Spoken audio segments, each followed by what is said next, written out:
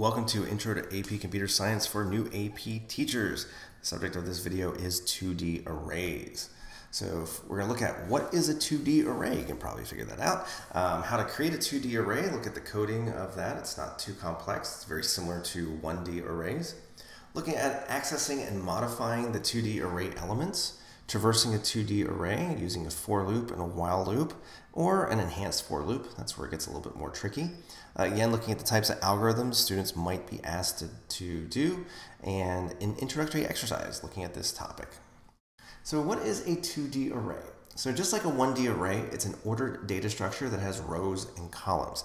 You could use X and Y, but because it's in row, it's what's called row major order, it's actually row column is typically the order. It's kind of, so it would be like YX, which will confuse students. It holds one type of data, either a primitive type or a reference type.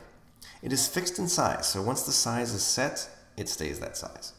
And just like with a regular array with 1D, it is randomly accessible, but this time you need both indices, the row and the column. So to create a 2D array, we have a very similar pattern. So it's the type, square brackets and square brackets, the name equals new, type, however many rows you want, and however many columns you want. So an example will be int square bracket scores equals new int 3, 3. In this case, it's equal size. So in this case, there are 9 elements. We have 3 rows and 3 columns. The top left element is index 0, 0. Bottom right element is index 2, 2. Notice it's not 3 because we start at 0, so 0, 1, 2. Of course, the default value for an array of integers is 0. We can also create arrays that are pre-populated with values. So you can see here, this is an array of arrays. So here's our array. Here's row 1, here's row 2, here's row 3. Column 1, or column 0, I should say row 0, row 1, row 2 is probably a little better.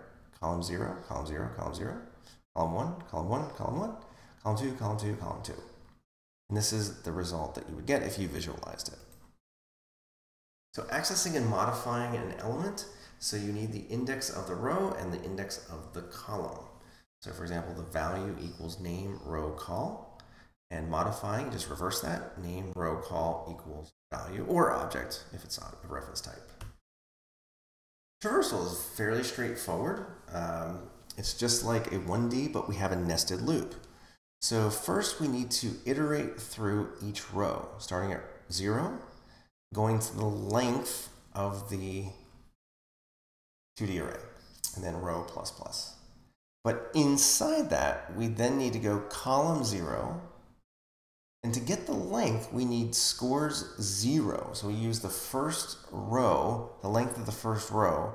Again, this assumes that all the rows have equal length. That isn't always the case, but typically it will be. And again, this will be something that probably there'll be an FRQ, a free response question, that will have something to do with this. So make sure the students really understand how to do 2D arrays. And then column plus plus. At this point, we just pull the information out, just like we've been doing. This is that same pattern. So scores, row, column, score.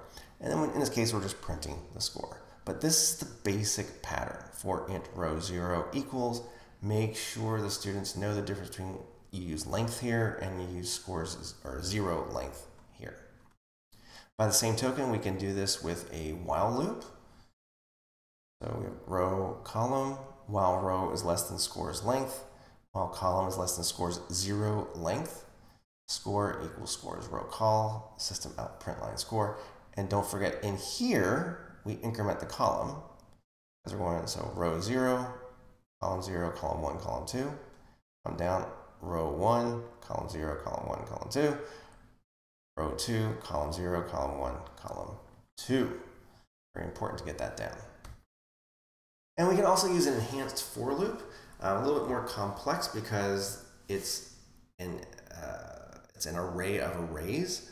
So notice here we have int square brackets. That tells us row, each row is an array.